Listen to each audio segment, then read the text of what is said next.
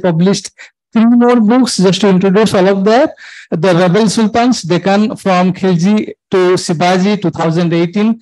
The Courtesans, the Mahatma and the Italian Brahmin, Tales from Indian History, that was published in 2019. And most recently, of course, False Lies, that is India's Maharajahs in the Age of Ravi Varma. He has served as a chief of staff to Dr Shashi Tharoor, and he has in the past worked at the House of Lords in Britain and with the BBC on their Incarnations history series, right? I think this book talk we have organized in a little bit different format. It will be more of a scholarly discussion that will be moderated by Professor Chinmay Tumbe. Professor Chinmay Tumbe, of course, is a professor in economics area and who has a lot of interest in business history. So over to you, Professor Chinmay. Thank you so much. Great pleasure to host Dr. Manu Pillai. I say doctor now because got his PhD just I think a few months back. What is the name of your thesis? It's a long name. In fact, I don't think I remember fully, but one day it will be a book. Not anytime soon, because people tend to turn their theses into books quite quickly, whereas I'm very determined to do it 5 years into the future. So I've embargoed it for 5 years, and then 5 years into the future, I turn it into a book. Okay. But what's the name of it? The name is, it's Rajas, Ranis, Deity and Company. It's about the East India Company and princely Travancore in the early 19th century. So the Ivory Throne dealt with the 20th century. For the thesis, I went back by 100 years and talked about this sort of divine kingship that was constructed in the 18th century, clashing with colonial power, and how that ended up altering local politics and court dynamics in Kerala in the early 19th century. Let's start with that. You do have roots in Kerala, and mostly also raised in Pune. The first book, Ivory Throne, which is hugely widely acclaimed, multiple editions and translation and so on. Very briefly, what really excited you about that project? And looking back now, because this is almost a decade since the book came out, how do you see the book having shaped the conversation on the history of this particular period? Well, one thing that turned out very well for me was there wasn't much on Kerala in the English language written in an accessible style for many, many years. The last person who did do books on Kerala was K.M. Panikkar. That was decades ago. And there was a gap, I thought. So this book, in a sense, ended up filling that gap. And that's why I suppose it was a commercial success, because people were anxious to read something on Kerala that wasn't necessarily academic in terms of the writing, but at the same time had something interesting to say. The reason I wanted to do something on Kerala was because I am a Malayali, but I was raised in Pune, as you said. So although I can read and write Marathi with ease, with Malayalam I struggle, but I can speak Malayalam in a very homely kind of Malayalam. But every year we would go to Kerala for our summer vacations. And this is something I've told Malayali audiences very often, that in our backyard, it's our ancestral village, right? So in our backyard, we had a private family temple, and it used to be in ruins. And just the stories around it were fascinating. For example, the temple had 2 goddesses. One was Vanadurga. Vanadurga is a goddess of the grove. So Vanadurga does not want a ceiling or a roof. Vanadurga wants to be exposed to the rain and the wind and the sun and all of that. And it was very clear that this was some kind of tribal goddess that perhaps existed there before. And we had co-opted this goddess into our system, because the other goddess, Bhadrakali, is a much more, let's say, Brahmanized goddess. She has a proper temple, there are proper pujas done to her, etc. So 2 very different kinds of deities in that temple. Then there was a deity nobody knew anything about. It was called Airaveli Munnodi. And even now, my own grandmother has no clue who this god is. I did some research and found out that there was a tribe called the Koravar. And this was a deity that they worshipped.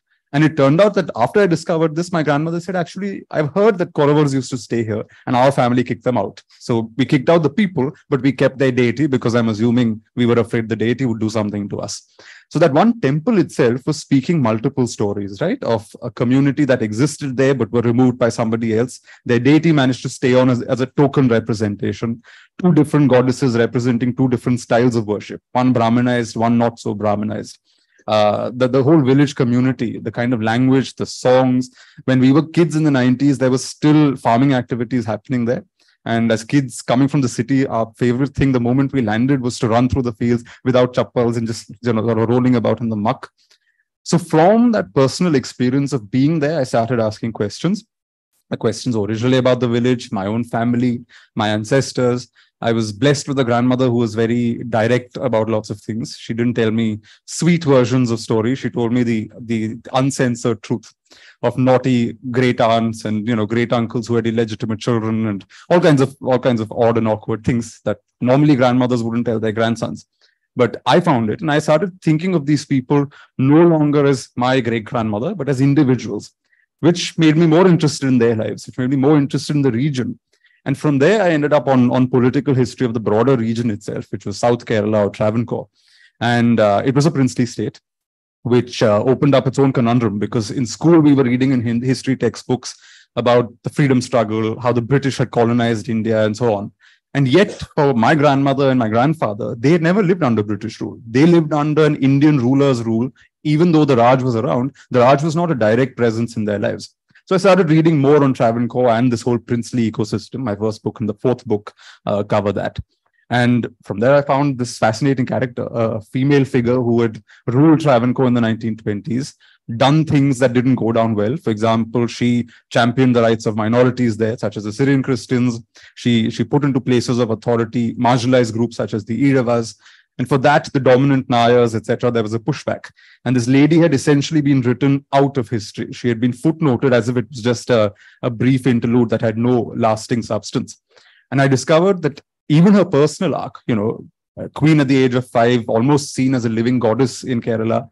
And from there, by the age of 60, she leaves. She goes off to Bangalore and spends the next 25 years of her life as a complete non-entity, just Srimati Setu Lakshmi Bai. That was her final name, and that's how she called herself in the last days. Whereas for most of her life, she had been Her Highness Shri Padmanabha Sevani, Vanchi Dharma Vardhini, Rajarajeshwari, Maharani Puradam Tirunal, Setu Lakshmi Bai, Artinkal Muta Tamburan. So that was just the transition of a political figure from occupying semi-divine status to becoming somebody who dies in such an ordinary way, which is barely noticed and is cremated in an electric crematorium in Bangalore like anybody else, but who began her life with a 21-gun salute, and her birthdays were these great things, and every temple in the state did pujas for her and all of that. Just that transition of a political figure who gave up power sort of fascinated me in its own right. And how does the descendants of this royalty now view the book? I'm really interested in that. Has it pushed back, or have they loved it, hated it? I got a 5 crore defamation notice, so one can say that some of them certainly didn't like 5 crore, okay. Yeah, which was not something you want to get with your first book. That's why you're writing many books. Yeah, I need to earn, I suppose, to pay whenever this happens. No, but I gave it right back because I hadn't pulled any stories out of thin air. These came out of solid archives. They came out of intelligence reports. They came out of their own diaries, their own papers, which luckily happened to be available. One set of people, so you'll see 2 ladies on the cover. The lady, I think, sitting on the right side, her family and her descendants did not cooperate because they realized that I was not going to write a book that was praise and all the cool romantic things about royalty. It was a more critical engagement with how kingship was constructed, how it was basically an edifice of power in which caste is enmeshed, religion is enmeshed, all kinds of forms of social control are enmeshed. So there was nothing romantic about anything I was writing. So they didn't cooperate. So that's the one gap in the book, that these people were alive till the 1980s. Both these women were alive till the 1980s. So I was very determined that I should meet their descendants and people who knew them, whether it was a nurse who took care of them in their final days, because the insight you get from somebody who sees you in a vulnerable position towards the end of your life, even if you're a queen or a king or a prime minister or whoever, when you're a vulnerable person in the last days of your life, the insight the people around you have is very different from, say, a courtier's insight or a family member's insight, because they see through, lots of things. So I wanted to meet as many people as possible, but they didn't cooperate, this one side, and they sent me the defamation notice. And what's been a heartwarming story of people in Kerala or outside Kerala reaching out to you, saying that any interesting anecdotes? Lots of Malayalis like myself who grew up outside the state seem to have connected with the book, but also lots of Malayalis in the state, because once it was translated into Malayalam, it became this big thing. More than the English version. The English version, of course, did well outside Kerala and among NRKs, as we're called. But in Kerala, the Malayalam translation also took a life of its own. And suddenly people wanted to do like TV interviews and things like that. I refused to be a bobbing head on news channels, but I agreed to do some other stuff. And you could see there was an appetite. And it sort of also convinced me and gave me some energy to do my second book, Rebel Sultans, because there was this feeling, right, that people don't read anymore. People aren't interested in history anymore. But I was getting feedback from very young people, but also older people, but equally like kids in college, high school, people like that were reading a 700-page book on an obscure character who had died in the 80s, written by an obscure boy. I was a boy in those days. I was 25 years old. I wouldn't use the word anymore. But, so the very fact that a giant book that was fairly expensive, we couldn't publish it originally in hardback because then the price would have been double, 1,200 rupees, which nobody would have bought. So even at paperback, 700 pages, small print, 245,000 word manuscript, even the publishers didn't think anybody would actually end up buying it. So 3,000 copies was the first print run. But then, no, people did buy it. So then I realized actually there is an appetite. There is a market. There are people who are interested in history, and they are interested in history told in a way that people can connect to. And to me, that's one of the main things in the work I do, which is that history is not merely about scrutinizing the past, critical inquiry, all that matters.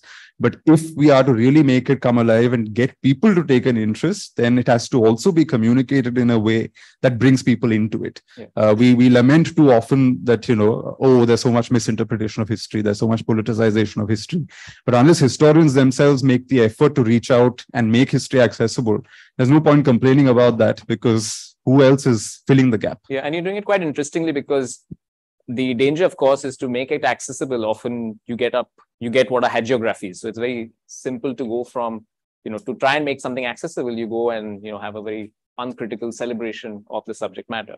I know for a lot of Keralites, North India means everything north of Kerala, not north of Maharashtra. Everything north of Kerala can be North Indian. But seeing your journey in terms of writing, you started with this one region, Travancore, and then you moved it to cover a much wider region, the Deccan.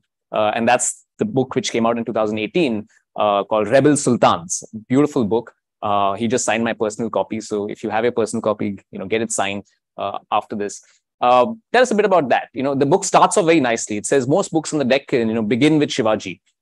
This book kind of ends with Shivaji, tells you the backstory of what happens before that. What was the spark for that? And again, one or two interesting nuggets from that journey. The spark was simply that I grew up in the Deccan, right? So when we were in school, history textbooks spoke, of course, a lot about the Marathas, but there were these cameo appearances. You'd have one Nizam Shah named here, one Adil Shah of Bijapur named there. And the other obsession was the Mughals. So Deccan history was reduced to this titanic clash between the Chhatrapati and between Aurangzeb, the emperor from the north. And as if before that, there was no history. If there was, there tended to be a medieval kind of history. People spoke about the Yadavas, etc. So there was a gap there.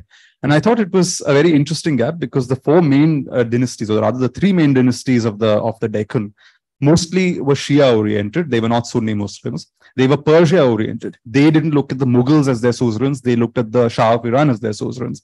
They had very interesting genealogies. So the Nizam Shahs of Ahmednagar originated with a Brahmin who converts to Islam. Over the next few generations, they not only marry local Maharashtrian women from the region, but also end up marrying Persian women and African women. So there were at least two Begums in Ahmednagar who were black women. We don't think of Indian history and think of Africans playing a role in it. We're in Ahmedabad, and there's a big mosque here that was built by an African, Siddhi Sayyid Mosque. The Adil Shahs of Bijapur, another fascinating story. A man who comes from Persia, he's a basic adventurer, a military kind of guy, gets a job here, rises to become a governor, ends up marrying a Maratha woman, and spawns a dynasty that is part Maratha, part Persian. And you see in different generations, they start switching. So the second Adil Shah is very Persianized, very Shia, very committed to all that. But Ibrahim Adil Shah II, who's Akbar's contemporary in the Deccan, and essentially has similar interests and so on, he sees himself as a Sunni Muslim, but a Maharashtrian. He doesn't take that much interest in Persian as a language. He prefers Marathi. He calls himself son of Saraswati and Ganapati. That's his famous, claim to fame. And other lots of interesting characters like that. The Qutub Shahs of Golconda. If you go to Hyderabad now, it's all dominated by the Nizams. But the Nizams made a real effort to wipe out what the Qutub Shahs had created before them, even though they didn't destroy the Charminar, luckily. But a lot of the palaces, a lot of what the Qutub Shahis had built was wiped off. But the Golconda fort is still there. And this again is an Iraqi dynasty that comes to India, marries Telugu women, Teluguizes themselves, become patron of Telugu poetry and literature, and they become local in a certain sense. So I thought this cast of characters itself was interesting. There was a lot happening here. And I think I also have a slightly political agenda here, which is to reorient history from the north a little bit towards the south. because everything we think about history in some ways, as they say, how things look to you depends on where you're sitting. Now, if I'm oriented around Delhi, then everything to me is about land-based empires, invasions from Afghanistan, that kind of thing. But if I'm looking at it from South India, it's a peninsula. It's trading. People have always come here. People have always gone out. Cultures, religions, groups, they've always been coming and going. It's a much more porous kind of system that exists in the South. And the basic example of it is the arrival of Islam. People think Islam arrived in the Sindh with the swords, being raised in battle, in raids and so on. But in the South, it came through commerce. It came through trade. So in Kerala, as a Malayali, we know that, in the lifetime of the Prophet himself, Islam is supposed to have come as per legend. The oldest mosque is supposed to have been built while the Prophet was still alive in Arabia. Now, there's no archaeological proof for this, but even so, by the 9th century, a couple of centuries later after the Prophet, you already have inscriptions where there are Arab names and Muslim signatures, which means Islam was powerful enough to be noted in royal records of that kind. So suddenly that story changes, right? So in the north, one can understand, yes, Islam did come through invasions, but in the south, it came in a different way. And the Islam that came through the sea often adapted to local culture. It was not backed by power. So in Kerala, a lot of the Muslims became matrilineal, like the upper caste Hindus. So the only royal family in Kerala, the Arakkal family, which is also the family of the artist Yusuf Arakkal, they were matrilineal. So the eldest person ruled. If it was a girl, she ruled as the Arakkal Biwi. If it was a boy, he ruled as the Ali Raja of Arakkal. And this has got no backing in the Sharia. It has no backing in Islamic law. It is entirely a localized version of Islam. You have interaction between religions happening because economically people interacted. Syrian Christians and the Muslims basically took the role of Vaishyas in Kerala. And therefore, they were seen very much as part of that fabric. With the Syrian Christians is even more funny because when the Portuguese came to Kerala, they said, "Oh, you're Christians, wonderful. Your churches belong to us and the Pope." And the Christians said, "Who is the Pope? We've never heard of the Pope." Because they'd been Christian long before Europe had Christianity. And they had their bishops, etc., coming from the Eastern Church in Persia, not from the Catholics. So their system was completely different. So I thought, in general, the Deccan encapsulated a lot of that, the importance of trade. We use words like globalization now, but the tendency existed always. People tend to migrate, as you would know. People tend to move around. Ideas tend to flow like that. It's not these boundaries as we know them now, where you raise fences and you actually guard your frontiers on a daily basis. That didn't exist like that in the past. There was it was porous, it was more fluid. And the Deccan encapsulated a lot of that. And having grown up there and having felt that, there is space for a pre-Maratha story of the Deccan, I thought I would do Rebel Sultans. Yeah, tell us a bit more about one of the characters you mentioned, this Ethiopian warrior king, Malik Ambar in particular. And for those who don't know, the IIMA logo, which some of you might be wearing IIMA t-shirts, the IIMA logo takes its inspiration from the Siddhi Sayed Mosque, Jali, which is one of the characters, that he talks about. Who is this guy called Malik Ambar, and a very fascinating person in history? Tell us a bit about this. So if you read a Sanskrit poem called the Shiva Bharata, which was commissioned by Chhatrapati Shivaji himself in the 1670s when he was crowned king of the Marathas, it was written by Kavindra Paramananda, I think. In that, you see reference to Malik Ambar popping up every now and then. And it's fascinating because here you have the first king of the Marathas paying tribute to an African man, saying that he's as brave as the sun, Surya Pramane Pratapi in the Marathi translation, as compares him to Kartikeya fighting the Asuras. So Malik Ambar, surrounded by the Marathas, fought the invaders from the north. And there itself, there's something interesting, right? Shivaji is often portrayed as this Hindu bulwark against the Mughals who are seen as an Islamic power. But Shivaji himself in his court poem first acknowledges an earlier generation that stood up to the Mughals. For 25 years, Malik Ambar was the wall between the conquest of the Deccan and the Mughals. And this man was a Muslim and he was an African. He was born in the mid-1550s or so into the Oromo tribe. That's the speculation in Ethiopia. When he was about 10 years old, he was enslaved, shipped off to Baghdad. In Baghdad, he had a master who converted him to Islam and he became Ambar. So his original name was Chapu. He becomes Ambar. Ambar then is sold again, ends up in the Deccan. Now, when he lands in the Deccan, the person buying him is also a black man who was the Peshwa or the prime minister of the Sultan of Ahmedabad. This guy had also come to the Deccan as a military slave, ended up becoming prime minister. And something similar happens with Malik Ambar. He begins as a regular fighter in the army of this Peshwa. From there, he starts rising through the ranks. Around 1571, his master dies and he's given his freedom. From there, he becomes, for the next 20 odd years, this general mercenary. He's got about 200 odd people with him and their cavalry force. He sells his services to whoever is available. So sometimes he's serving the Bijapur Sultan, sometimes he's in the Ahmednagar Sultanate. Whoever wants him, for a price, he will serve. The conquest of the Deccan under the Mughals starts in Akbar's time, second half of the 1590s. And at this time, the capital of the Sultanate of Ahmednagar is captured. Ahmednagar falls, the royal family scatters, and there is chaos. In the chaos, this Malik Ambar starts proving that he is something of a military leader. And people start gravitating towards him because he's capable of leading the resistance. Again, this is not a romantic story. There are others also capable of leading the resistance. He kills them. That's essentially how people behaved back in the day. If you don't like somebody as a threat, you get rid of them. So Malik Ambar becomes the focus of the resistance. From 150, 200 people, he suddenly has 500 people following him. That goes up to 1,000, 3,000, 10,000. And by 1610, he's got some 50,000 people with him. About 20% is Africans, like himself, Habshis as they were called, but the rest is Marathas, including a man called Maloji Bhosle, who happened to be Shivaji's grandfather. So that is now Malik Ambar in his heroic phase. He establishes a city called Khirki, which today we know Aurangabad, because with all the modesty of kings, Aurangzeb conquered and said, let me name it after myself. So now it's Aurangabad, now it's Sambhajinagar, because Sambhaji was murdered nearby. So it commemorates him. So he establishes a city. He faces one defeat from the Mughals, which is a little serious, but mostly he holds his own. And he essentially, with the Marathas, Shivaji's grandfather, pioneers this system called Bargigiri. Bargigiri is what is now called popularly guerrilla warfare, which Shivaji then masters in his generation and uses to great effect against the Mughals. But the pattern was set originally by Malik Ambar, and you can see directly that Shivaji claims, and Shivaji obviously in Shiva Bharata, the poem, he actually admits a certain political inspiration from Malik Ambar. He sees himself as a successor to that political battle against the Mughals, where Malik Ambar left off. Shivaji's father tried to actually continue that battle. He picked up the Nizam Shahi state after that, tried to hold on, but Shivaji's father couldn't succeed. He was defeated by the Mughals and he moved to Bijapur and served in Bijapur. Shivaji then resurrects the same political project and succeeds. He finally kicks the Mughals out of the region, creates the Maratha Swaraj, and breaks the back of the Mughal empire in the process. So you have an interesting thing where an African man who comes here as a slave, becomes a warrior, becomes a mercenary, becomes a kingmaker, then ends up inspiring this young boy growing up in another part of Maharashtra, who then leads the battle forward and changes Indian history. And Malik Ambar wasn't the only African. Siddhi Sayed Mosque, of course, was created by an African nobleman based here in Gujarat.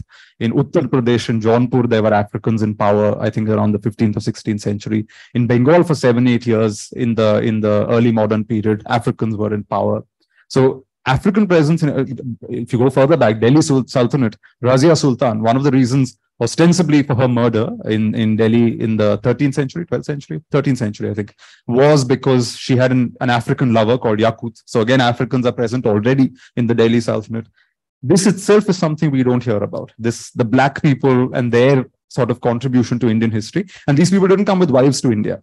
They ended up marrying local women and, in a sense, dissolving into local society. So a lot of people, more people than we think today, might actually end up having African blood, thanks to these warriors who used to come from Ethiopia. Absolutely fascinating. Just one person, and how it inspires later on Shivaji and Marathas as well. And also, of course, you mentioned Africans in India, but Indians in Africa. We are in Gujarat right now, and Gujarat has this very, very old connection of traders and merchants flying the African routes, huge connections between all these continents throughout the last 1,000 years. I just pick on one of the things you said and connect to one of the themes that we've titled this talk as the present, the past and the present, name changing, right? So you mentioned this thing about Aurangabad and this thing, but how do you see it? It's become a big political hotspot today, right? Everyone wants to change names. For a variety of reasons. I think when Mayawati is in power, she named a lot of districts, very Buddhist kind of touch. Now you have Yogi Ji in power, again, a very different touch. How do you as a historian see this? A, do you think names should be changed at all? And B, are there some guiding principles for this? It's a very interesting question. One I have grappled with without a very convincing solution in my own head. There was a time when I was against it as a blanket thing. I thought it was unnecessary, leave things as they are. But I don't know how many of you noticed a few years ago in the UK, there was this whole thing about toppling statues, right? Of people who got colleges named after them, scholarships named after them, but a lot of their money came from slave trading and things like that. So it's complicated history. And there is a feeling that these statues should be toppled. Some statues are toppled into canals and lakes and things like that. And that also disturbed me because in a sense, now you translate that kind of precedent to India, then people will find a justification for ruining mosques and breaking things down, saying that this is an imperialistic religion that came from outside. So that precedent did not sit well for me. I didn't think that even in the UK, you should be toppling statues, violently pulling them down, throwing them into lakes. That to me signified something a bit sketchy. But there were some people who said, no, maybe we should remove these and put them in a museum and admit that, look, these people were considered great then, but this is how we are appraising their past and their contributions now, which seemed a fairer kind of thing. But in this broader debate, there were some scholars who argued that, look, even the pushing of these statues into the lakes and canals is the making of history. It is history happening in front of our eyes. It is a historical process happening. And while I wasn't fully convinced, at some level, I realized that the Mayawati example that you gave, right? She's been elected into power. She represents the voice of a people, not just the people who voted her in, but also a certain community that was marginalized. And what she's doing is not mere here and now politics. She's making a statement. She's trying to make something that is historical in nature. The question is that legitimate or not? There is no easy answer to that because it's a complicated question. So there, I was a bit torn between two ends of the debate. And I don't think since then I've come up with a more convincing answer, because even with the naming of cities, frankly, when Aurangabad was renamed, I understand because Aurangzeb and the Mughals did come into the Deccan as invaders. As I said, it wasn't a Hindu-Muslim clash because even a Malik Ambar, even these Muslim sultans of the Deccan resisted Aurangzeb and resisted the Mughals. By Shivaji's time, in fact, you find Shivaji himself speaking of a regional patriotism. So when he allies with the Qutub Shah of Golconda to fight the Mughals, he talks about Dakhniness, like being from the Deccan, this being our homeland, and the Mughals being invaders. By that yardstick, yes, Aurangzeb came here as an invader. He did kill Shivaji's son in a brutal fashion. And one can see why, for local people in that region, to have a city named after a man who invaded in a rather bloody fashion would be troublesome. It would not be something they would be comfortable with. For me, then, however, I would have preferred it to be named after Malik Ambar because he established the city. Khirki was a village. He was built the city there, which meant that as the founder of the city, I would have preferred the founder's name to be on it. People want to rename Hyderabad to Bhagnagar. That I wouldn't support because Hyderabad was created by the Qutub Shahi Sultans. It was a planned city and they consciously named it Hyderabad. The founder named it. It is their business what they want to name it, and that is a name that should stick. But Aurangabad, I understand the logic of wanting to change. So I think a lot of this is specific to context and where and who and what. But that also makes it messy, right? If it starts in one place, then other people will want to do it. More people will come up with flimsy excuses because once you set a precedent, it becomes a precedent. So then ultimately my final thing is leave things as they are. I don't think at this juncture we are in a position to do this in a mature, serious way. Renaming and naming simply becomes a handle to do politics. A lot of it is vindictive politics, not a politics of closure, but a politics of revenge.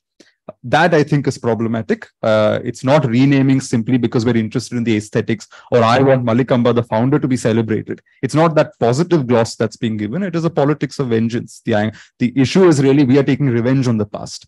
And as any historian will tell you, you cannot take revenge on the past. I mean, you may want to. It may make you feel nice for a brief 5 seconds, but you cannot change the past. So yeah, it's a complex subject. That's interesting. And today we are sitting here at IIM Ahmedabad. In the future, it might be the Bharat Institute of Karnavati, right? Bharat Institute of Management Karnavati. Are you allowed to say that? No. I mean, Ahmedabad and Karnavati is a hot potato issue in Ahmedabad. The only thing is IIMK has already been taken by Kozhikode, so we can't be an IIMK. So I think we'll stick with the IIMA brand. And see, the Malayalis are always first with these things. And if I'm not mistaken, even when Bombay became Mumbai, it's still called IIT Bombay. So I think the high courts, right? Madras, Bombay High Court. So they've not quite changed those names yet, but it's a very important and burning kind of a political issue.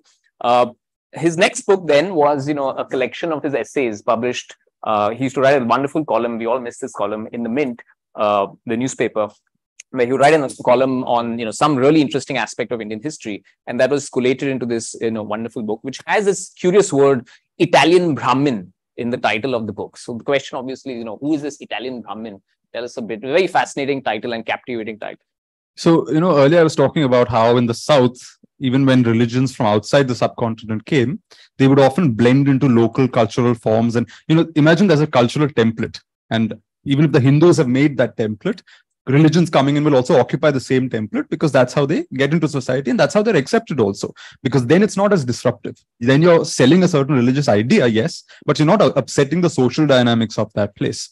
So in Kerala, if you look at even the coming of Saint Thomas, as per legend, he came in 52 CE and sort of converted people to Christianity way back. And the Syrian Christians of Kerala, the Nasranis as they used to be called, once converted, they didn't convert any more people. In fact, they turned into a caste group. They saw themselves as elite Christians. They had the same privileges as upper caste Hindus. They would not eat with other Christians. So Catholics, for example, they would not sit and eat with Catholics in a certain period. Lower caste converts, absolutely not, because they saw themselves as high caste. So they turned into almost a Hinduized local Christian community. And the stories are very interesting, right? Because you have Saint Thomas coming and sitting with the goddess of Kodungalur and having a debate with her about religion. And then the goddess sort of gets up and runs back to her shrine, and Saint Thomas runs behind her. It's a little bit of a Krishna chasing the gopis kind of vibe that you get from it. And that's not done in an insulting way or anything. It is a way to make Saint Thomas familiar in that system. Kali and saints like Saint George used to be treated as siblings in Kerala festivals. Muslim nerchas in Kerala used to have, the same drummers as in temples, the same masons, the same architects built churches as well as the mosques and temples. So it was all, a similar ecosystem. And this, the Portuguese come and interrupt, because the Portuguese have come not just with religion, but also with power. So in Goa, we know that they were extremely brutal. They did smash a lot of temples. They did have a lot of communities leave the place. You have goddesses and gods being taken away. You have people leaving all the way going down to Mangalore. Some people going into Kerala, migrating because of religious persecution. You've got all of that happening. Now, in this time, there's an Italian who's born in the 1570s called Roberto de' Nobili. He's born into an aristocratic family. He's got a Holy Roman Emperor up his family tree. He's got, other like grand people in his family. But instead of continuing as the eldest son of a noble family, he decides to become a priest, a missionary. And he lands in India, and he realizes that this whole Portuguese formula is not working. Firstly, force is not working very well. The only people the Portuguese are managing to convert are either marginalized Hindus of lower caste communities, or, as happened in Tamil Nadu, fishing communities, etc. The Paravas in Tamil Nadu converted not because they were convinced by the message of Christ, but because the Portuguese offered them economic protection in the pearl fishing sector. That's why they converted. And this is all well-established fact. So this guy says, look, I'm not here to force people or any of that. I want to teach them my religion. So he goes inland. He leaves the coast where the Portuguese have their guns and their ships, and he goes to Madurai. If you go to Madurai, even now, grand temple, even grander Italianate style structure built by Tirumala Nayaka in the same period, these massive Corinthian pillars. I don't know what they're doing in South India, this Italian style architecture, but there it is. It's a very dominant, powerful Hindu state that is there in Madurai. Now, in this Madurai, where he lands, obviously he's not going to be able to convert people either with the gun or by posing as a foreigner. So he Brahmanizes himself. He starts wearing a punul or a sacred thread.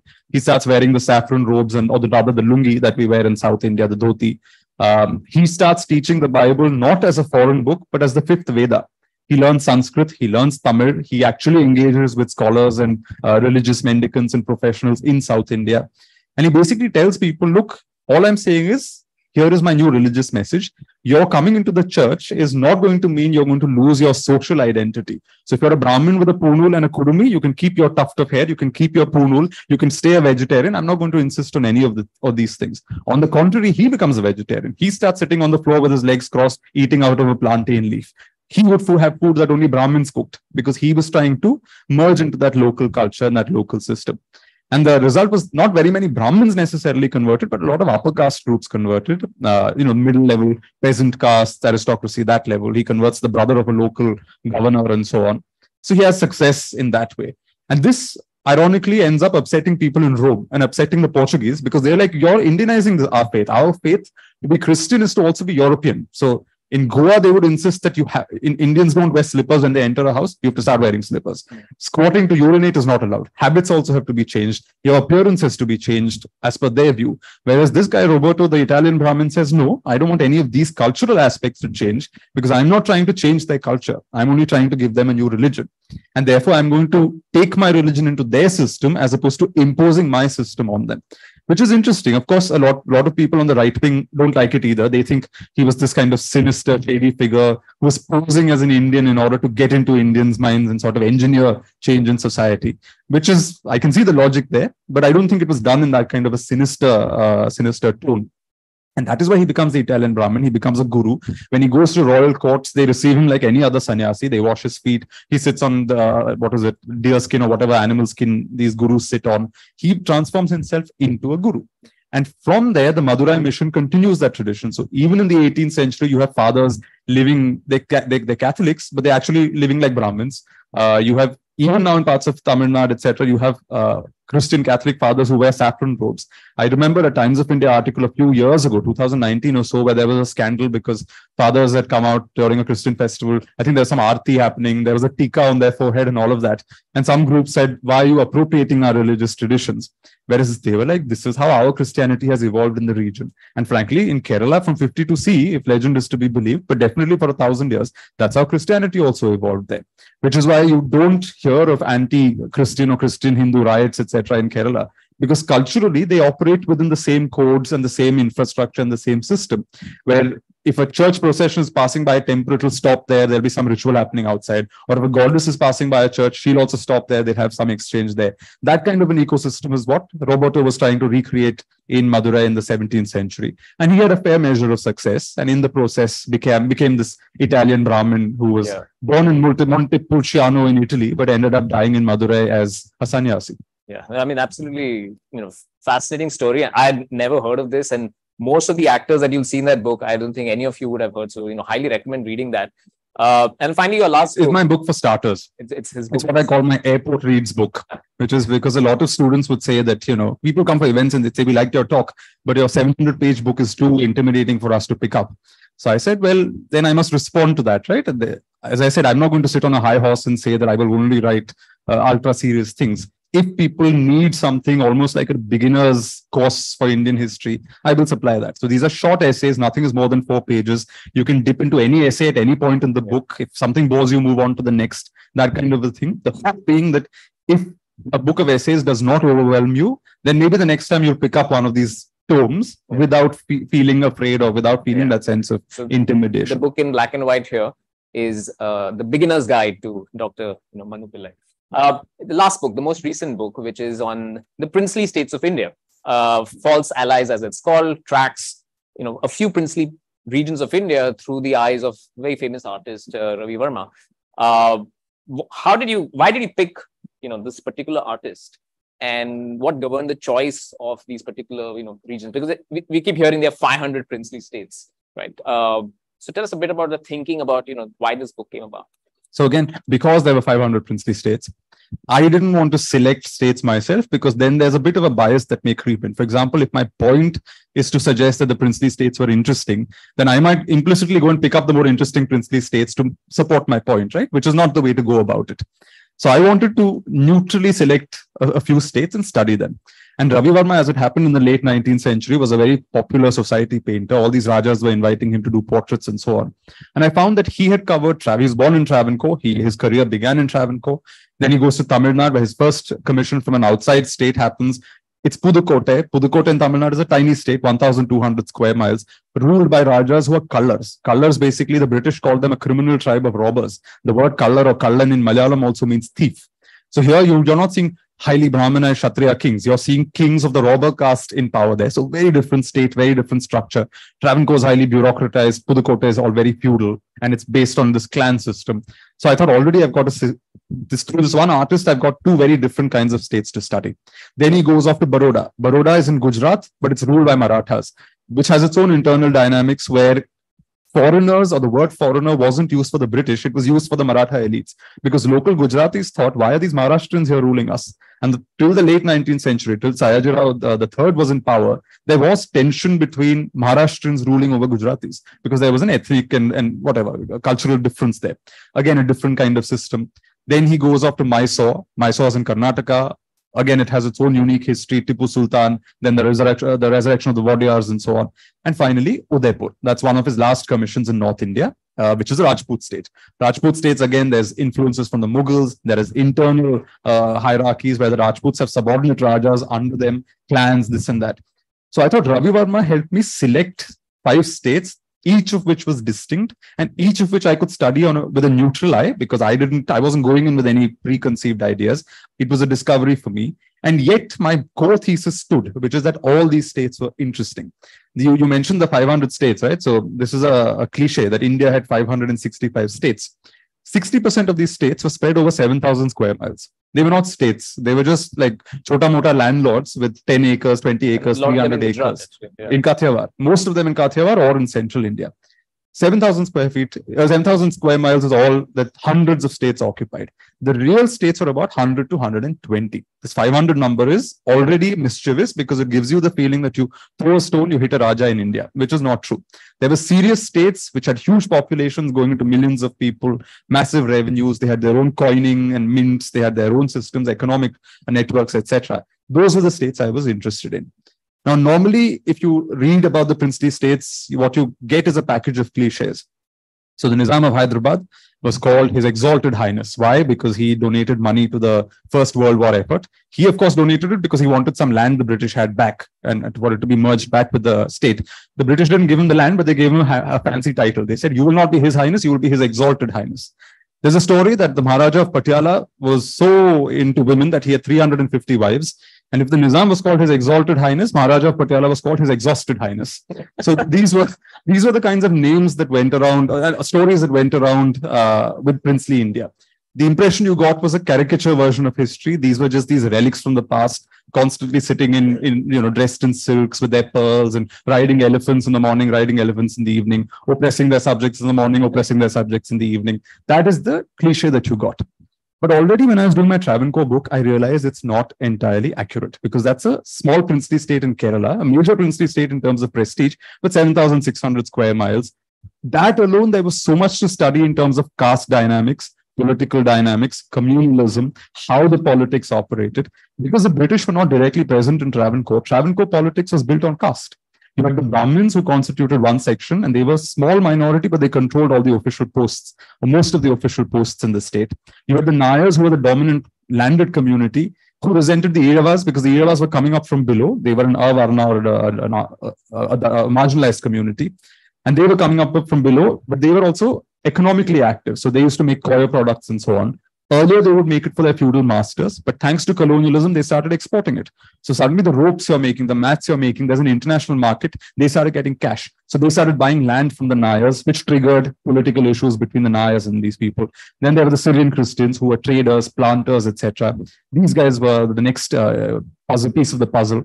So politics in Travancore was not oriented around the British nationalism, any of that. It was oriented around caste. And even now, if you look at local Congress politics, there are factions based on caste and religion. There are Nayar leaders, there are Christian leaders. That's how it's done. Because that tradition has still carried on into the 21st century in this democratic system. So to understand today's political factions in Kerala, I actually have to go back to Travancore's communal and caste politics in order to understand it. So one princely state showed me that there was something complicated happening in the princely states. And as I started studying these other states, it became even more interesting.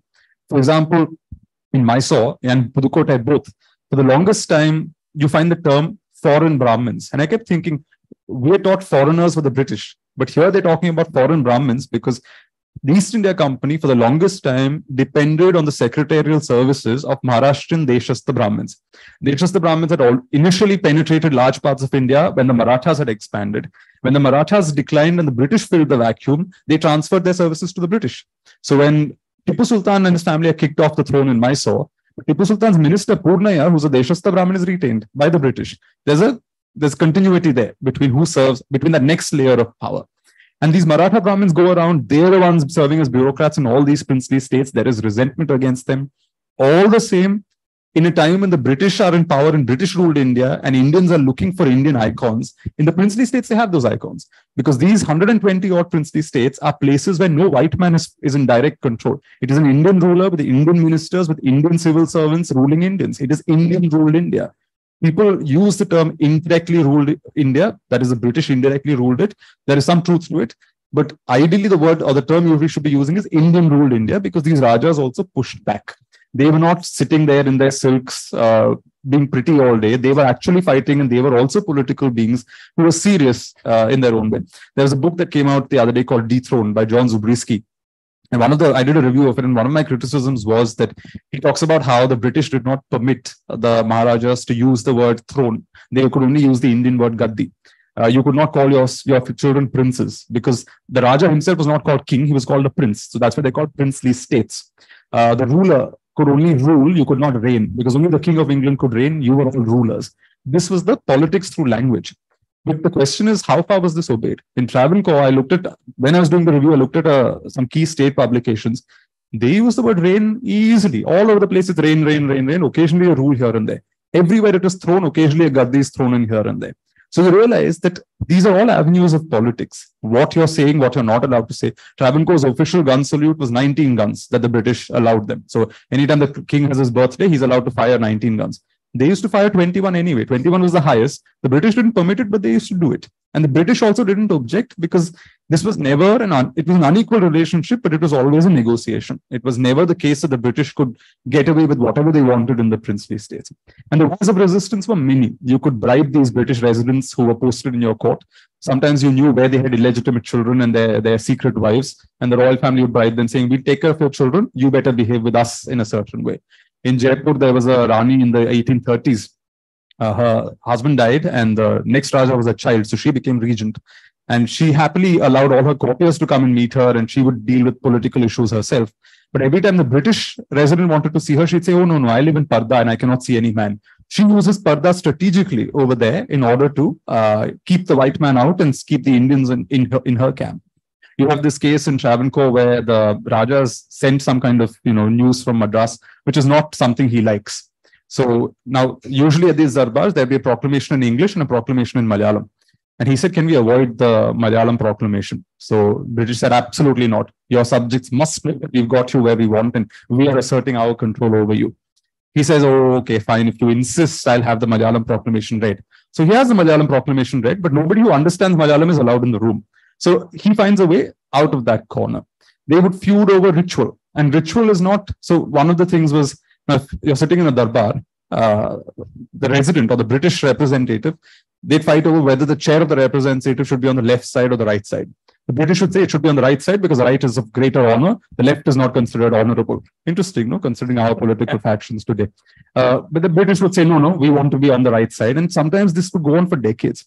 Shoes. In Hyderabad, for 3 generations, the British demanded the right to wear shoes in Darbar, and the Nizams kept refusing permission. Finally, there was Mehboob Ali Pasha, who was a 3-year-old child or something. Obviously, he didn't have an opinion on this, so the British finally got the right to wear shoes.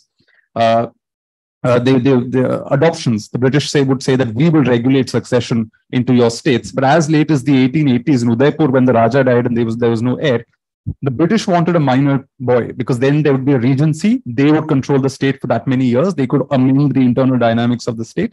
And therefore, they always preferred small, young rulers, minors. But the local darbar, without even waiting for permission, went and adopted a 30-something-year-old man and installed him in power. It was too late. Then the British wouldn't topple him. So there was all kinds of things happening in the states which were all political. This was not, when the Rajas and the British fight over chairs, they're not actually fighting over chairs. They're fighting over the symbolism of the chair. And if the Raja acquiesces and lets the British dictate where the chair should be, he shrinks in the eyes of his own subjects. He shrinks in the eyes of his own people. And some of it is so comical. In fact, in Travancore, the Rajas would meet Europeans and white people at 7 in the morning, very early meetings. And the reason was simple: because of caste taboos, they had to shake hands with these white people because there was no alternative. Ultimately, white people were your political superiors. But they would shake hand 7 o'clock, because at 8 o'clock you had your bath. So you'd have a bath after shaking hands with the British. And it was clear to the British also that this was a way of putting them down in the name of caste and ritual purity. The British would impose these European tutors on princes. And again, in Travancore, they'd come up with rules like, oh yes, tutor's fine, but he cannot stand on the same carpet as the Raja, because the Raja's sanctity and sacred position will be threatened if a white man is present around him.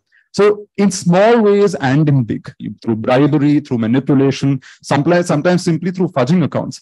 In Jaipur state, They modernized where they wanted to modernize. So the city was planned a certain way, gas lights were installed, a hospital was started. Great, wonderful modernization. But when the British said, now, why don't you modernize your record keeping and your accounts? The Raja said, no, I don't want to modernize my accounts because then you will know exactly how much income I'm getting.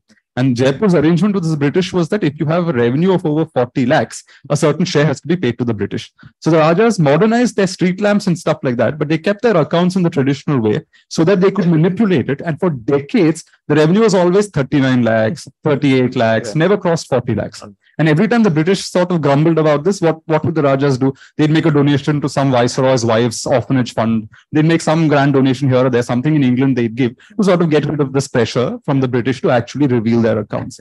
So it is all politics. It is not just Rajas doing things on a whim. They were political beings.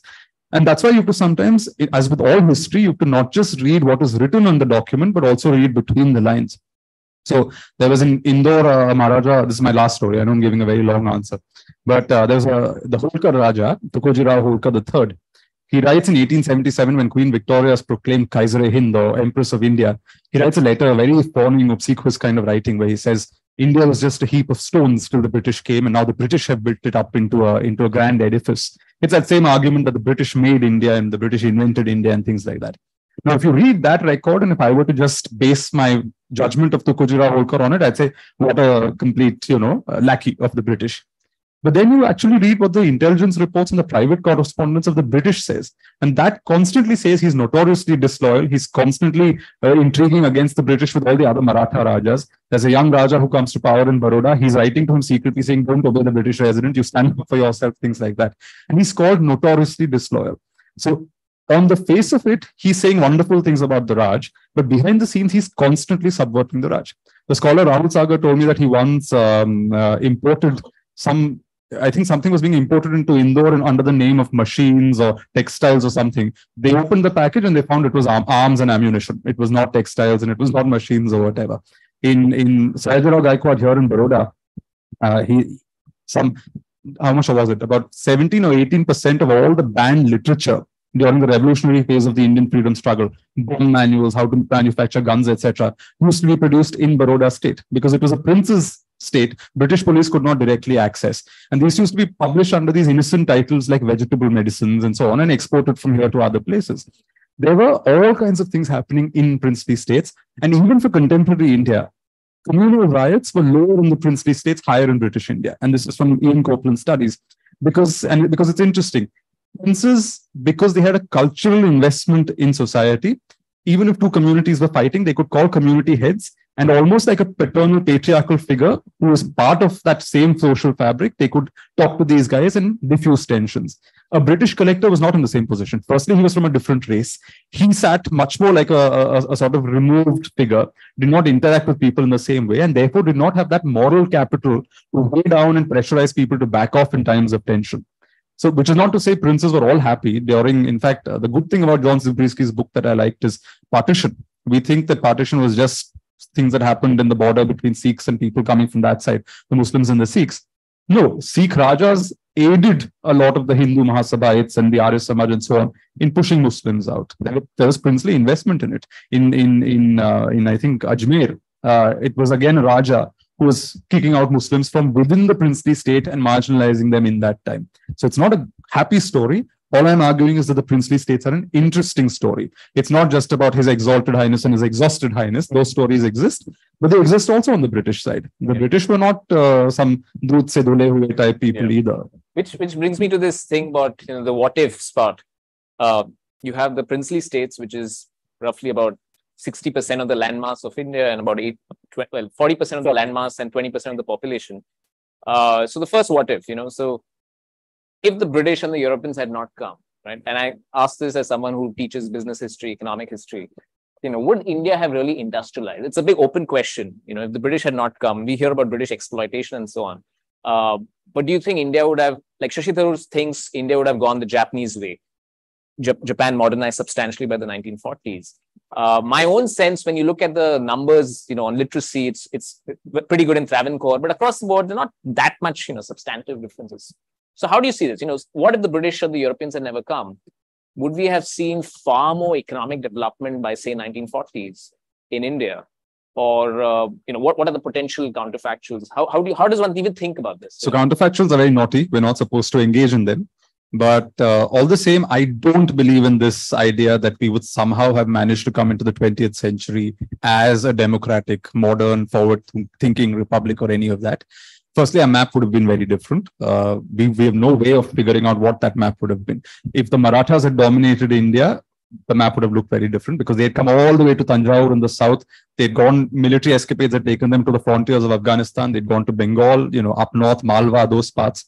So the Marathas would have perhaps been the big dominant power. But remember, the Marathas were not popular when they were doing this. They were not popular in Gujarat when they came. They were not popular in Bengal when they came. Malwa, they were not popular because they were seen, we're a multicultural society. So when any one group dominates all the other groups, there's bound to be tension, and the tension existed under Maratha rule. So already we're going to see a situation where people are not happily getting along just because the British aren't here. There was plenty of stress and political animosity and stuff happening even before the British. In fact, when the British East India Company arrived in Rajputana, 1803, after defeating the Marathas, the Rajputs welcomed them because the Rajputs were so fed up under the Maratha life for the last 50, 60 years. They were just looking for some way to get out of it, and the British offered them a way. So they were happy to see the British and happy to see the Marathas go. So it isn't an Indian versus foreigner argument. Sometimes the foreigner was actively welcomed into spaces because other Indians were oppressing Indians. So we already have that complication there. The second thing is, what would our language have been? I mean, till the British outlawed it, Persian was the language of trans-regional communication in India. So perhaps we would have been having this conversation in Indo-Persian and not in English, because that would have been the language through which the people in different parts of the country communicated. But the other big thing is also caste. Ultimately, whether we like it or not, colonial modernity was disruptive. It did lots of terrible things. But where social justice is concerned, I think British rule did enable a lot of people who did not have a voice to come up. Whether it is Phule, whether it is marginalized groups, Dalits, etc., having access to education for the first time. Earlier, there were schools, and people sometimes quote this on Twitter saying, oh, there are studies showing that Shudras had access to schools in India. The category Shudra, by the way, in South India does not mean lower caste. Nayars, who are the landed dominant elites, are considered Shudras. Because in South India, we don't have that Brahmin, Kshatriya, Vaishya, Shudra kind of category. It is Brahmins and Shudras. There are clean Shudras or ritually pure Shudras, and then outcast communities. So Shudra is not a term that suggests marginalization in large parts of the country. It actually suggests a caste position, a seriously high caste position. So that's one. So the other thing is a Phule. He went to a mission school. It was under missionary education that he read Thomas Paine, and he imbibed ideas that came from the West and applied them to his local geography in Maharashtra around Pune.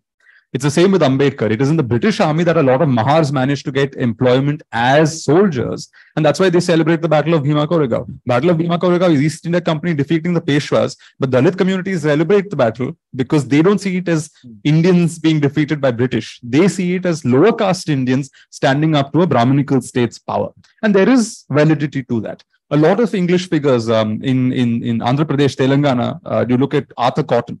Arthur Cotton statues are still garlanded on his birthdays. There is a Jayanti in that state that is celebrated. I didn't know this. I found out because when I was doing my research for Ivory Throne, one of the British residents was a man called Robin Cotton, C.W.E. Cotton, sorry. So I went to interview his nephew, Robin Cotton. And Robin Cotton was very, very surprised. He said, why are you here to speak about Uncle Arthur? I thought you'd be, Uncle Charles, I thought you'd be here to speak about Arthur Cotton from the previous century because he was the big hero in the family. So much so that Robin Cotton and his wife had been invited by the government of Andhra Pradesh for one of these Jayantis and so on. I've been told by people in Andhra Pradesh who've done research on this that there are puja rooms in the houses of farmers where even now they do puja to Arthur Cotton. Why? Because although he was an imperialist, he brought an entire canal system into this region and brought water to their fields. So for the local peasants there, he is akin to God. It doesn't matter if he's a foreigner. So in a lot of places, British rule is what triggered, I think, much needed change in India. It triggered a new form of modernity. Modernity would have happened anyway. We have people like Sarfoji in Tanjore who are mixing Western knowledge, but blending it into Indian templates and trying to communicate it to students. But these are small experiments. You have in Delhi, also Delhi College, they call it the Delhi Renaissance and so on. But I think that disruptive force, and I think India needed disruption in the 19th century. We needed to be shaked a little bit and sort of out of our stupor of sorts. that I think happened because we got that jolt from the British. It was a negative jolt, certainly, but I think we needed that jolt. So I'm not convinced that if the British hadn't come somehow under the Mughals, we would have industrialized, somehow under the Marathas, we would have created some kind of pan-Indian structure. No, I don't think that is entirely likely. We would have had some structure, but I don't think it would have been what we imagine as today's contemporary, modern, forward-thinking system that our founding fathers had in 1947 when they crafted all this. Okay, I'm going to open it out for questions in exactly 1 or 2 minutes from now. So if you have questions, please keep them in your mind and just raise your hand after that. So last theme for you. I think you're uniquely poised to kind of address this big question because you've kind of covered the last 1,000 years in this book. Now, in popular discourse today, we often hear this phrase, 1,000 years of slavery, right? How does one see this? I mean, was there really 1,000 years of slavery, however people conceive this, and how do historians, receive this particular phrase? Because it's a big thing. You hear it almost daily. I've seen an Indian Express headline just last week which said 1,000 years of slavery, right? Is it really true? How do you make sense of this big phrase? Yeah, it's a phrase, and like most of these phrases, it's political in origin. See, initially, there was foreign rule by foreign races. For example, the Delhi Sultanate, when it comes, it's Turkic rule. That's why in Sanskrit texts also, you often find the term used for Muslims in that period is Turuska, which is you're a Turk. You're a foreign race that has come into this country with a completely different set of institutions. It's not just religion, right? As I said, religion can come. It came to Kerala. It didn't cause any disruption as such. It's not the religion, but it's the package that comes of which religion is part. So there is political institutions, there is a worldview that is different. We hold certain things sacred, you don't hold them sacred. There's a racial difference. So there's, in that sense, it's foreign rule at the beginning. But very quickly this changes. It changes not because people were large-hearted. There is this tendency to think that to fall into two camps. Either it's 1,000 years of slavery and people were just constantly killing each other in the name of religion, or the other extreme is everything was syncretic and wonderful and people were just, like in Bollywood songs, holding hands and running around in a garden happily, Hindus and Muslims, getting along. Both are, I think, a bit excessive. I think there was tension initially. You see that tension. Take even Kabir. When Kabir says neither the Turks or neither the Hindus have it, I will tell you the way to God or whatever. He's implicitly suggesting there are two groups. The Hindus are separate, the Turks are separate. Eknath, he does this Hindu-Turk Samvad in Marathi. There also you see both categories are applied. He's not saying that, it is syncretic, how wonderful, everybody's together. No, he is referring to two categories. The Vijayanagara kings, when they call themselves Hindu Raya Suratrana, sultans among Hindu kings, they're appropriating the title Sultan, but they're actively also appropriating the term Hindu and applying it to themselves to separate themselves from other sultans. So there's something happening there which has got tension in it. So I don't think we should play down the tension. The tension was there. But even these foreign Turk rulers, etc., even the Deccan Sultans, as I said, the ones who came from outside, very quickly managed to start marrying local people, patronizing local culture, etc., for the simple reason that a lot of Islamic power was concentrated in urban areas. Now, if you've got a huge kingdom, you need to collect taxes. You're all concentrated in an urban area. You can't simply go out. There's no state power in those days. There's no technology in those days that allows anything, even communication, to happen easily. You need local allies. And therefore, local allies are cultivated. Akbar famously does it with the Rajputs. And it's not just tolerance, it is active acceptance and Akbar creates a Mughal kingship that is a blend of Islamic ideas, but also a blend of Hindu ideas, a blend of lots of things. So the Jharuka Darshan, where the king goes and shows himself through a balcony every day to people, to his subjects, that's an Indian custom. It's not something that originally came with the Muslims when they came from outside. When he worships the sun, when he bans animal slaughter on certain days, he's conceding certain things to Jains. When pujas are done in his name, etc. Even Tipu Sultan sends Shivlingas to Sringeri because he wants pujas to be done, and he gives specific instructions on how puja should be done to those particular Shivlingas, because he recognizes that the people respect Sringeri, and therefore, as king, I am expected to have that dialogue and to be seen as a king who patronizes Sringeri, and he does that. It does not stop him when he's conquering Kerala from using jihadist language and smashing temples, because there he's going in as a conqueror and he will use language that justifies conquest. So as I said, the tension is also there, but the better impulses are also there. The question is not one or two. It's not about either or. Both exist. The question before us is, in the 21st century, which is what we want to focus on for the way forward. If we're interested in that politics of revenge, then yes, I can find plenty of examples where temples are smashed, idols are broken, people have been persecuted in the name of religion, sure. But if we want to move on into the future and say, this is what the past was, but we expect the future to be something that we will shape. It is in our hands how we want to design that future. And there are plenty of stories that people are constantly getting along. You have in Kerala, we have this temple in Cheruttur. I think that's the name of the place, where if you enter the temple, you'll see these bronzes of a man without arms. That man is supposed to represent a local Muslim who protected the temple from an invading Muslim army, and therefore is now commemorated inside the temple. You go to Srirangam, the biggest temple in Tamil Nadu. After the deity, after seeing Ranganatha in the main shrine, the next person you're supposed to visit traditionally is his Muslim wife, Tulukanachar. Because Tulukanachar is supposed to have been a Delhi princess who fell in love with the deity, and she has now been enshrined as a wall painting, like a Tanjore painting, inside the temple. There's a little barrier outside, but if you go and peer through the bars, you'll see Tulukanachar. And when the deity is brought there on his processions, he's dressed in a lungi, which is the dress of the South Indian Muslim in the stereotyped way. But that stereotype is used here to signify that he's now in his Muslim garb with his Muslim wife. And he's given North Indian food as prasadam and all of that, chapati, things like that, in a South Indian temple in Tamil Nadu. I went to Sabrimala recently, but before you go to Sabrimala, at Erumeli, the first place where you stop is the Mosque of Vavar. And Vavar, very to the discomfort of many people, sounds surprisingly like Babar, but Malayalicized into Vavar. So you first see Vavar, all the Ayyappa Swamis who go first stop at Erumeli, pray at the Mosque of Vavar, and then go to the temple. So if I were to look for situations where people try to get along, those also exist. The question is therefore which one we are going to choose in the present. It's not the story that one was true, the other is false. That is not accurate. Both existed, tension existed, violence existed, but syncretic aspects also existed. Good things also happened. I think the choice is for us to make, therefore. Yeah, fantastic. Thanks a lot for this. Okay, open to questions. Feel free to raise your hand and we'll come about. Yeah, start. Just your name. Yeah. I have two questions. One is, do you consider yourself a writer first and a historian? And the second line, how was a foreigner defined in the past? In a sense, I know you talked about it a little bit, but why is it that in a state like Kerala, there is so much tolerance, there's so much harmony between cultures? So even though, so that ties in with who's a foreigner at all. Is it a person who comes from a different religion or a person who looks different? So how is that? Yeah, so two questions. One is he a writer or a historian?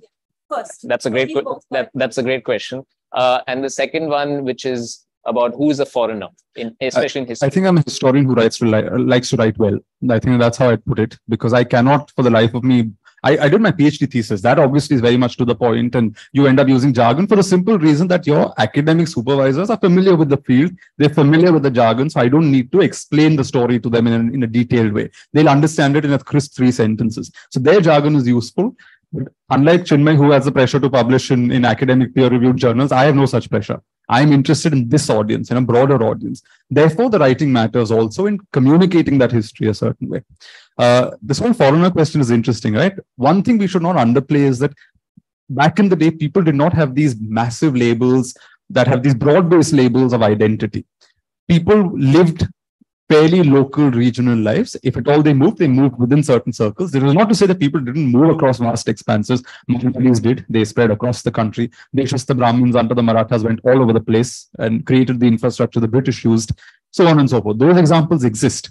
But for most part, for the longer arc of history, people have much more regional identities.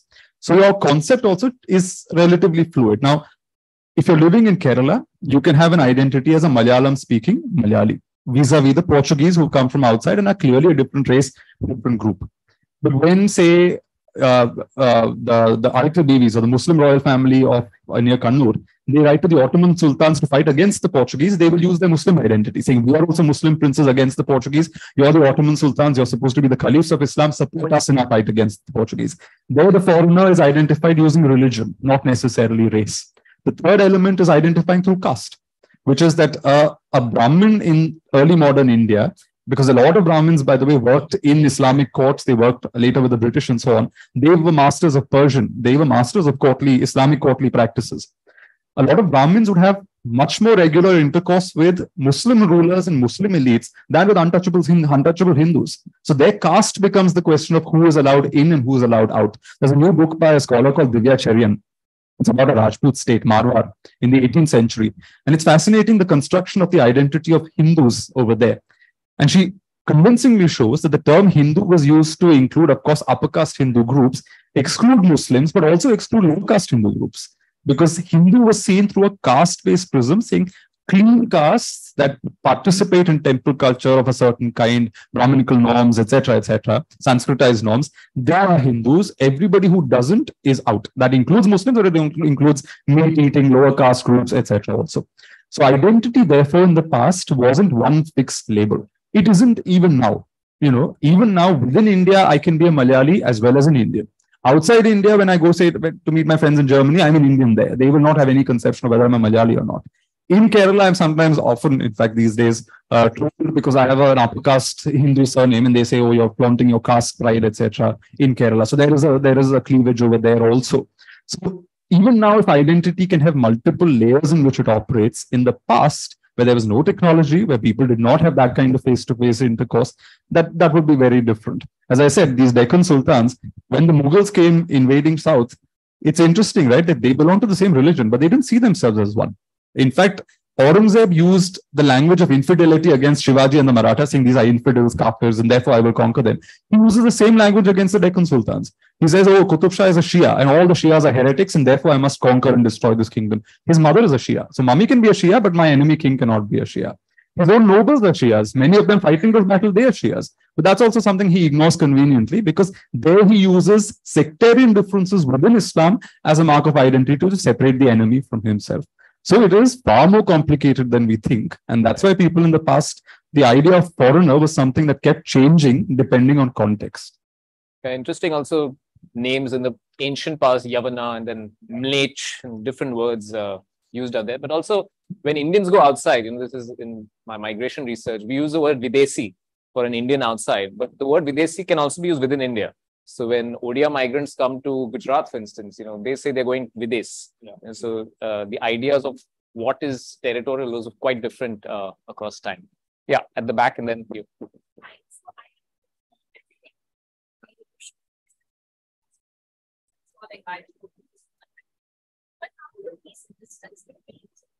Between the archives, between the subjects, you spend so much time. So my question is, how do you place a distance between your subjects when you're working in the archives for years and years, and kind of like begin to know them, begin to have this very close familiarity with them? And when you're writing for a general audience, like, how are you able to place this distance between them? Do you go back to yourself at a time when you didn't know them? Or do you like make a person read them? Like, what is your process in terms of like just after having known them so intimately and then going back to a place where you're writing for an audience that doesn't know them at all? Yeah, that's a good question. It's not an easy sort of thing to navigate, because you do that book. The first book took me 6 years to write. I was 19 when I started, 25 when I published. I had a phase around 2012-13 when I was extremely annoyed with the book, wanted the damn thing to get done one way or the other. I was telling someone the other day in an interview that I could sit with an entire tub of ice cream and eat it in one go, because I used to stay up till 3 o'clock at night to write, because I'd work till 8 o'clock, have dinner, and then sit down to write. And at that time, all I could read, I had to stay awake, right? So ice cream, chocolate, these were the things that kept me up at night. So there's that kind of trouble in terms of getting the work done. The second thing is, yes, especially when it's oriented around key characters, it's also a biographical exercise. You're trying to understand the world through their eyes, without at the same time sinking into their prejudices, without imbibing their worldview. So it's a very tricky kind of dance. And there, I think the challenge was with the Ivory Throne, the protagonist Sethu Lakshmi Bai, lots of records, lots of information of official capacity, barely anything opening her mind. So there was a question of reading between the lines. What was this woman thinking? What was her worldview? What was her inner world? When she was with herself alone, who was she? That is the person ultimately you are. And I don't think even now I have convincing answers to that, because I wasn't able to necessarily break that code completely. So there's a challenge there. You meet heaps of people, of course, and they all tell you some charming stories. I got one nice story about how after independence, Sethu Lakshmi Bai sat with her, just her cousins or some relatives, and they went to Padmanabhapuram Palace, which was now considered to be in Tamil Nadu state. And, freedom had happened, 10 years had passed, and she didn't go to the police escort or any of those things, just went in a car. And when they went there, it was a Monday, and like most museums in India that are run by the government, Mondays are chutti. So the man sitting there, someone went and checked and he said, hey, get lost. It's, you know, a chutti day or whatever. And the man said, oh, you better come and see who's in the car. And he came and he saw the Maharani and he sort of bowed and let her in, etc. Charming story and all of that. But with stories, you also have to temper it with, you know, stories come out of memory. Memory sometimes loses track of which year, when it happened, what exactly happened. We also ourselves sometimes construct linear narratives. So if I were to speak to just a granddaughter of this historical figure or a descendant, they will construct a linear narrative of their ancestors' life. This happened, then this happened, this led to great things, that led to greater things, and they died and they were glorious people. Story done. It is through engagement with other things that you find gaps. You start identifying those gaps and actively looking for those gaps. In that process, you can sometimes, yes, hit walls. It can be frustrating. You can sometimes perhaps lean a little bit too much into their worldview, and then you have to sort of pull yourself back. I think repeated work helps. Sometimes gaps help. So if I did one draft of the book or a set of chapters, I abandon it for, say, months on end, and then I come and read it with fresh eyes. Because when I read it with fresh eyes, suddenly I'm able to see better my own failings, my own sort of incapacity in terms of making certain arguments, where the evidence is proving weak, where it needs a little bit more research. That becomes clearer to me. The current book I'm working on, I did half of the book in 2020, abandoned it. Then I finished False Allies. False Allies got published. Now I'm doing the other half. And having written the other half, I've gone back to edit the first half and I'm completely rewriting it because a lot of things have now changed by the time I reach the end of the argument. So I think simply giving yourself time and patience also helps with navigating some of this. Yeah. Eating ice cream in general. So that's not good for health. Serves most things. Yeah, he has a great fitness routine, by the way. Yeah, if you're not following him on Instagram, please do. No, don't follow me on Instagram. It's my funny place. I'm not a very serious person on Instagram. Sorry, yeah. Maybe first there and then you. Hello. So all the 4 books cover different theme, context, time period, and here we see how you are interested in bridging the gaps of the overarching narratives from the lens of social, political, and cultural. Can you share a few instances on what diverse kinds of primary sources did you delve into across your research? How did you trace it, or challenges if you have faced? Yeah, this is actually the best part of research, just finding the material. The other day, someone asked me, do you go in with a prepared argument or do you actually let your evidence guide you? And I think the second is the ideal way of doing it because you never know what you'll end up finding in the archives. One of the reasons I grew so interested in the dynamic between the British East India Company as well as the Raj and the princely states is just when I realized when I was doing my first book, how much the British Empire ran on gossip. Because these British residents every 2 weeks would send a report to Delhi about what was happening in the princely state. So much was just gossip. It was literally like a gossip column in a tabloid paper today. Oh, at 3 o'clock that night, the Maharani went and saw X person in a secret place. I hear that certain pujas were conducted, black magic pujas were conducted. These are my sources. Because knowledge is power, all kinds of knowledge. And this is what intelligence reports are in great measure even today. You look at WikiLeaks files, you'll see how much of it is also about, funny things and comical habits and things like that. And that made me realize that the archives are a fascinating space. You can do studies on how residents operated. You can do a study on how colonialism operated through knowledge and knowledge as a source of power. You can study politics through princely states. Simply the depth of the material gives you a sense of the avenues that are open to you in terms of historical research. And there are so many scholars who are doing specific granular work on those exact things. There's a lady called Callie Wilkinson who's now, it's published as a book, but she did a thesis on the residency system, how residents operated, and she's identified different phases. And in earlier periods before the telegraph became accessible in India, residents, it would take weeks and months for news to reach from wherever their bosses sat. So residents had a lot of leeway in deciding things on the ground. But the moment the telegraph comes in, things change because now communications are quicker. So you can report on everything back to your bosses. So suddenly the residents' power reduces and Delhi or wherever else their bosses are sitting, they start having greater control on what is happening on the ground. So just that arrival of technology changes things. Archival sources are again of all kinds. There are the written sources. There is the oral history that comes through people, especially if it's recent history. There are people who are alive, who've known these people. Even your project with Kamala Chaudhary and the IIM archives that they're doing here, they're actually doing an oral history section as well. Things like partition. This is an example I give often because if you study just through disembodied facts and statistics, you get a vision of partition. Yes, X million of people displaced. So many women were raped and violated. People had to leave. All kinds of that comes as numbers. But you read literature written around that at that time. Read Manto's short stories. You get the emotional trauma of that period in literature written in the same period. You look at Achal Malhotra's collection of oral histories and what migrants brought with them. When they were leaving Peshawar or Karachi or wherever they lived, they would sometimes hand over the keys of their houses to their neighbors saying, we'll come back once all this is done and sort of, take repossession of our things. They never went back. So those keys suddenly have a very different meaning, emotional meaning, having come to India even after 70 years. So that kind of oral history gives you a very different thing. Art is the other, great source. So you have Krishnadevaraya of Vijayanagara, a contemporary, I think a Portuguese guy or a Dutchman, describes him and says he's got smallpox marks all over his body and he's kind of stout, like he's a kind of hefty man. But then go and look at the bronze that he donated of himself and his wives in Tirupati. It's interesting. It's a sleek, typical, that the South Indian bronze style, where a slightly different vision of the king appears. This guy idealized, bronze style person appears.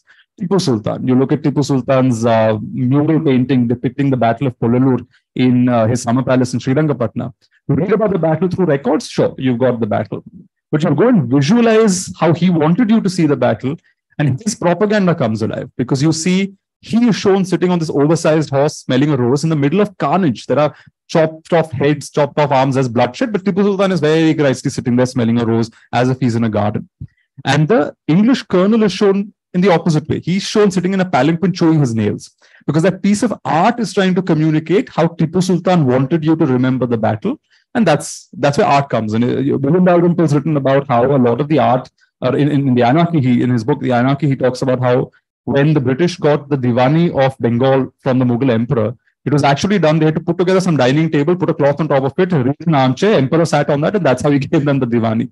But look at the paintings that are built around this event. Grand, darbar, and there's like flowing curtains and lots of like a very beautiful scene. This didn't happen in a beautiful scene. The handover of Tipu Sultan's sons as hostages. There are grand paintings depicting it, but those are all propaganda works. So you need to look at the art to understand what people in that time wanted to communicate about a historical moment.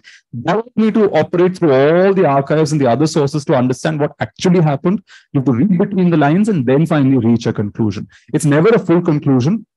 No historian can ever say that they've reached the truth, that my truth is the truth.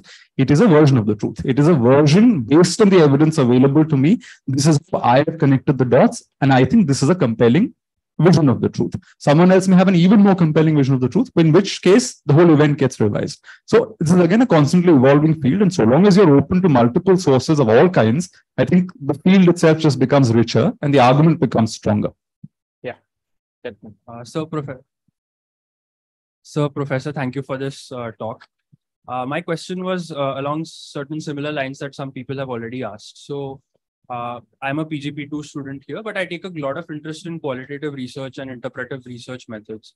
So I wanted to ask you about the exercises that you do in reflexivity and examining, let's say, your own situatedness in doing these researches. So for example, your Malayali background combined with growing up in Pune, because I also have lived in Pune for 8 years. I'm actually from Khadki or Sambhajinagar as it is today. How do you try to unmoor yourself from the prejudices or the belief systems that you might already have? And how does that interact with your research? So how do you influence the archival research that you do? And how does it influence you back? I'm interested in knowing about the process. Well, the first thing is to admit that you will never be a completely unbiased figure, because no matter how much you attempt to be unbiased, it's always an effort. You're making an effort to produce an unbiased picture of the past, but nobody ever succeeds fully because we are also creatures of this time and space. I was raised in a certain place, as you said. I'm a Malayali. I grew up in Pune. I was born a man, which makes you lucky in our country because the world is designed for men. That itself changes your perspective a certain way. I was born into a certain caste community that affected the way that affects even the topics that might interest me, right? If I was born into a marginalized community, perhaps I would not be so interested in kings and high politics. I'd be interested in mass movements. I'm simplifying, but you see what I mean, right? So obviously we all have our subconscious biases, but we are trained over time to minimize those biases. Sometimes, though, I think it can also be a strength. For example, my South Indianness gives me, I think, almost an emotional investment in wanting to reorient history away from Delhi. Because I believe the Delhi orientation has eclipsed so much of South Indian history that it's important to have to sort of recenter ourselves towards the peninsula and therefore look at history as a whole from a completely new perspective. There, I think it's a bit of an asset that I'm actually not bound by the North Indian shackles, as it were, but instead have a slightly different view because of the geography I come from. That does not mean that when I write about North India, I only write negative things. That becomes a bias. That becomes an active bias where you think nothing of value happened in the North. That's not true either. It merely is an effort to try and operate through this whole system in a way that the earlier dominant gaze is replaced or at least challenged by a different gaze. And that play between two different gazes itself produces something interesting and something new. So there it can prove to be something of an asset. In other cases, I think, yes, a lot of it is frankly just self-reflection. Some of it on gender, if you've read feminist literature, it's very difficult to go back because then anything you're dealing with in the archives, you're always wearing your feminist lens and you're always looking at it through the feminist gaze because you've realized that is a major gap. And that itself opens up lots of things. One example I typically give is about historians working on the Mughals. So Jadunath Sarkar's generation, they worked with what they knew and the patterns and the trends of their time. But they didn't give too much importance to women in the Mughal courts. It's now in the last 20, 30 years that feminist scholars have started looking at women in the Mughal courts. And suddenly they've realized that these women weren't just sitting in harems, perfumed and sort of lounging about all day. They were diplomats. They had their own cavalry ranks. They had huge trading enterprises. They had a direct political role to play. They were not just sequestered and put away as women. They were political actors also. And there, I think that kind of awareness of feminist readings of history helps you also to cross over that barrier. So some of it is conscious, some of it is not so conscious. Some of it in one context may work out to your advantage, such as the North-South divide. In other contexts, perhaps it might eclipse you or eclipse certain things from your gaze because you're so keen on South India that you perhaps don't notice certain things that happen in the North. So it's ultimately you're also evolving with each book and each project. So I think every time I'm doing something, I'm also improving with time. I'm also changing gears with time. And as I get older, I will hopefully get better. And these things will become more and more clear. We don't go into anything with all the boxes ticked, right? We go in with a number of boxes ticked, but a lot of things are still empty. And we have to then make the effort to tick those boxes also as we go in the process.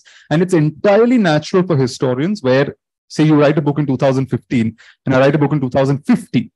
There is every chance that my attitude will have changed, my language might have changed. On the same subjects, my opinions might have changed, sometimes because new evidence has come, sometimes because I've evolved as a person. That can also happen because we are also ultimately human beings. And I think that's also what brings magic to it. And that's also what brings debate into it. Because so much as us as human beings present here and now trying to connect dots. Again, a typical example I give is Jadunath Sarkar's generation didn't look at the feminist angle. We look at the feminist angle. But very quickly, perhaps in another 20, 30 years, there might be an LGBTQ perspective, which we have not yet brought on board. And that awareness of or having that filter means that you start identifying things that our generation is currently missing because we're not even looking for it. Right. So these things are evolving. And so long as we evolve with the times and our perspectives are open to change, I think we're not in a bad place. Yeah. I mean, a classic example is on campus itself. We have a subway pass. And we have an exhibit out there. And the first exhibit, it says, the men behind it all. It's a living testimony of the creators of a particular historiography of our own campus. Right? Even though there's a woman right at the start. Who started pretty much for the first faculty member of IIMA. And you can see even out here, the history which was created was set up. It's a walking. You can go today and see the subway pass. It's still there. Unfortunately, we plan to change it. But if you go to the Dom 15, if some of you are coming from outside, we have an archives. We have a gallery space. It's a very different treatment from. You can just compare those two exhibits to see what he's saying. The evolution, process. Okay, we're running out of time. So 2 short questions and 2 short answers. Yeah, first Thanks. here Yes, and then there. Yeah. Just with the mic. Yeah. All right. I don't have, you can respond later. 2 questions. The princely states and the idea of the state, how much does it correspond to what we today understand with the modern state? Is there an idea of citizenship as well? Second, more methodologically, sorry, these are 2. How do you deal with the question of ambiguity, especially for given the audience that you're writing for, who perhaps wants it more digested and chewed up? How do you then, also bring in all the ambiguity that is bound to be there when you're doing historical writing? Yeah, short answers. Yeah. Okay. On the idea of the state, yes, it existed, but not necessarily in the modern state as we know it today. But these things are also not monoliths, right? Like you see things evolving over a period of time. So in 18th century Travancore, you do see that the Raja Martanda Varma, although he creates, it's all centered around kingship, he does tend towards centralization. There is a wiping out of hereditary fragmented power, and its replacement, or the effort is to replace it with centralized power. With the British coming in, that process is actually, it becomes faster and swifter, and you see a more bureaucratized state coming into Travancore, into Kerala, which is why the Kerala ends up having this really good bureaucratic structure in southern parts where the princely states are active, as opposed to Malabar. And Malabar was under direct British rule, but strangely did not evolve a sophisticated system over there. In other places, like in Pudukkottai, there is a lot of stress around this. So the Kallar Rajas, the whole state is divided among their relatives and clansmen, and it's a Tamil Brahmin called Sheshaya Shastri who's been educated in the British bureaucratic system, who actually thinks he has to invent a state here almost completely. But what's interesting is when 1947 happened, or in the late 40s, we use the word plebiscite typically in the context of Kashmir. The people of Pudukkottai wanted a plebiscite because they were so invested in their borders and the identity of the state that they thought that the state should be retained and that identity of Pudukkottai and its physical bounds should be retained. So that process of a clan-based system where it was feudal lords and loyalties were linked to specific feudal lords, whose loyalties in turn were linked to the king, that gets replaced with a modern state. And finally, the king as an embodiment of a different form of power. The king becomes a kind of bureaucrat king, and you have a modern state system present there, and the people are now invested in that modern state system. Mysore is similar. Rajputana is opposite. Rajputana states, what's his name? Fateh Singh of Mewar is actively against developing modern state infrastructure in his state. He does not want roads. He says, if my people have lived without roads for 800 years, why do they want roads now? He actively says that. Railways, to just get him to extend railways from Chittorgarh to Udaipur, he refuses for decades because he does not want that kind of transparency. He does not want to upset the older Rajput systems in which, again, it was clans and groups and so on. He's centralizing, but he's centralizing in a feudal way to himself, and using the feudal in the loose sense of the term, not the academic sense, but he's using it to center everything on the king, but using the old networks itself without succumbing to a Western modern state as we now know it. The second thing on ambiguity, I think acknowledging that things are ambiguous in certain parts. Like, I think you just actively have to say it and remind people that ambiguity is not a bad thing. It does not need to be this or that. Sometimes it is an and, sometimes we simply don't know. Sometimes we simply don't have the information, and we are connecting the dots. And so long as you admit that you're connecting the dots and this is how you're connecting it, I don't think people have an issue, even if it's, writing for popular audiences. Because, actively, if you look at, forget the trolling on the internet and that kind of internet wars over history. When it comes to the people who actually read books, they're very open-minded about these things. And so long as you acknowledge that this is how far we know, but not beyond this, and strangely, we have certain things we cannot explain, I think people are open to accepting that. I was reading Patrick Oliver's new book on Ashoka, and the book has so much of this, right? Ashoka's inscriptional corpus and his own words are less than 5,000 words. To write a biography based on those inscriptions is a lot of reading between the lines. And every now and then he reminds us that this is how it may be, and this is how he's reading through it, through these inscriptions and through these patterns. But not necessarily that. It's open to debate. But that acknowledgement, I think, has its own value. Okay, last question. Yeah. Can't hear you. Yeah. Good afternoon, sir. Louder. Close to him. I'm Tanya Ahuja. I'm a first-year PhD student in Public Systems Group. So, a few days back, I was alluding a historical event to someone in a conversation, and I was creating an analogy. So he told me, don't be a prisoner of the past. So I came across this brochure of yours for this talk. So I was quite intrigued. And my question is that, like you also talked about, which stream of history we choose determines what our present is. And but I also feel that who writes history, why, and for whom, and for with what agenda is also very consequential. And if this neutral history is so elusive, then how do you differentiate between history and literature? So you can't dispute facts. For example, India became independent in 1947 is a fact. Now that if somebody comes and disputes and says, no, that we did not actually become free then, etc., that you can easily say is unhistorical, right? But there will be debate on how we reached that point in 1947. There will be different perspectives on what led to that point in 1947 when we became free. That is where the debate arises. And frankly, there you don't necessarily need a neutral view. There, in fact, having that kind of rich dialogue, rich debate and engagement with the past and trying to come up with different things that influenced that particular moment or led up to that particular moment actually makes us understand the past in all its complexity. The past is not a picnic. It is not an easy place. The past is not some place where we will be comforted. The past is actually an extremely complicated place, and it will often leave you with more questions than answers. And so long as we go in with that open eyes like that, I don't think it should affect us in any way. But what you were saying on multiple narratives, right? This is not something that is just something that's happening in the present, where the same thing will have multiple versions of the truth, posing as the truth. This happened in the past also. So in Ivory Throne, one of the characters is this guy called Mahatma the Varma. Mahatma the Varma is often times, or soon after, there's a Sanskrit poem in which it says that he conquered all these kingdoms in Kerala because God appeared to him in a dream, just as he was planning to become a sannyasi and just leave worldly material wishes behind. God appears to him in a dream and says, you must renovate my temple, and for that, conquer everything up to the Himalayas if you must, but that is your goal. And that is why he conquers all these kingdoms. So his kingly narrative justifies his actions by reference to God, saying, God ordered it, therefore I did it. At the same time, you have local songs in a place called Nanjanad, which is one of these areas that he had to bring under control, where he's seen as a negative figure. Through treachery, through corruption, through just sheer ambition, he destroys all these fragmented forms of power and local chieftains, etc. over there. So you already have a counter view over there. The official narrative itself, you read subsequent publications by Travancore State, you start seeing the motivation behind Mahatma Varma shifting. At one point, they say that he did all this because all these this feudal system, or the chieftains were all fighting among each other, the kingdom wasn't strong. He wanted to strengthen the kingdom.